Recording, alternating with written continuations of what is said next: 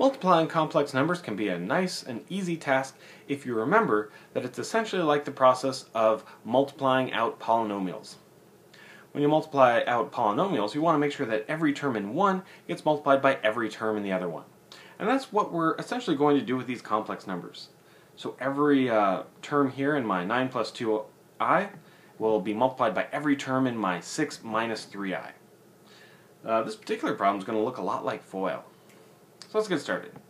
9 times 6 will be my first terms, and that will give me a 54. And I'll take my 9 times the negative 3i, get a minus 27i. There's my outside terms. Now 2i times 6, or plus 12i. Now my last terms, 2i multiplied by negative 3i, negative 6i squared.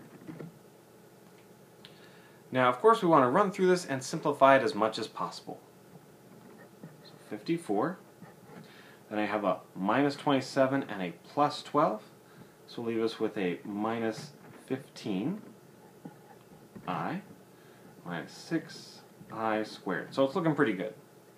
Now, here's where the change comes in with these guys that you won't have with polynomials.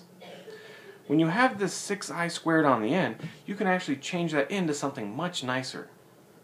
The reason for this is because I is equal to a negative 1. That means if we're looking at an I squared, square both sides, then this is simply equal to negative 1.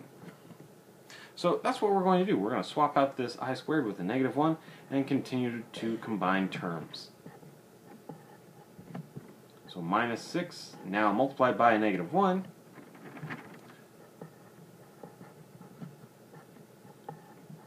Or this is a positive 1, since a negative 6 times a negative 1, positive 6.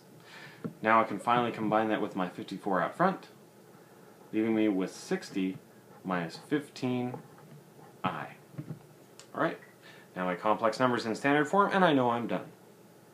So remember that it looks a lot like multiplying like polynomials, and in addition, you want to simplify any I squareds that are present.